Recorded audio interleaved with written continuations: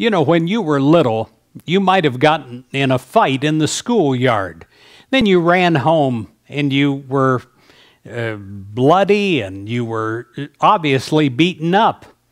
And then Mama and Daddy held you and comforted you and cleaned you up and made everything better. We sometimes remember those childhood fights, but the worst fights, where we have been beaten up the worst, is what we do to ourselves. We beat ourselves up. We don't forgive ourselves. We never let ourselves off the hook, and we continually put ourselves down. And when we do this, we cause lasting damage that just should not be. When someone you know does his or her best in a situation, in a difficult situation, we don't condemn them for not doing more. Even if they didn't do the best that they could have, even close to the best, we don't condemn them. But sometimes, wow, we harbor unwarranted feelings of guilt and self-condemnation over something that we haven't done to the best possible ways that we could have done it. We relive some experience over and over again in our mind, beating ourselves up every time. Our reason may tell us that we did the best that we could at the time, but we still have that nagging feeling that somehow we've fallen short, and we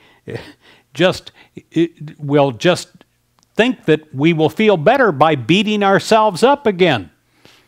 But we have no one this time to run home to, no one to clean up our boo-boos, no one to hug us and comfort us except ourselves, and we turn our back to ourselves.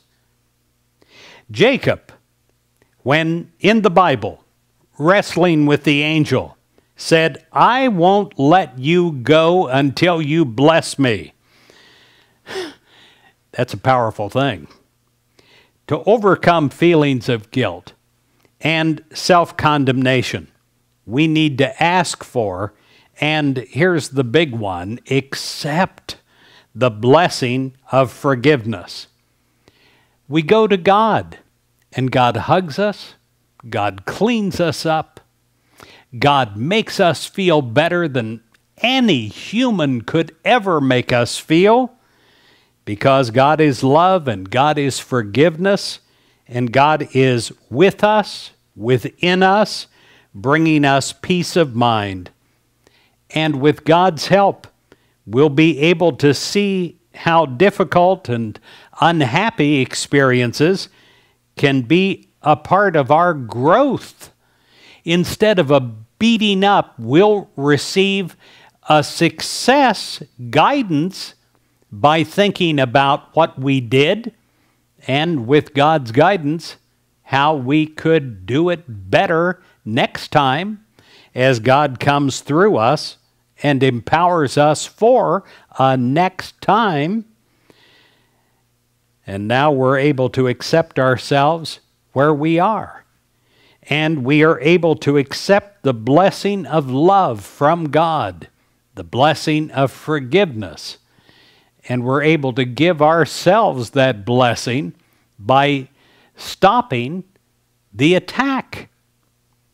I pray today that you stop the attack, and I pray that you no longer have battles inside of yourself.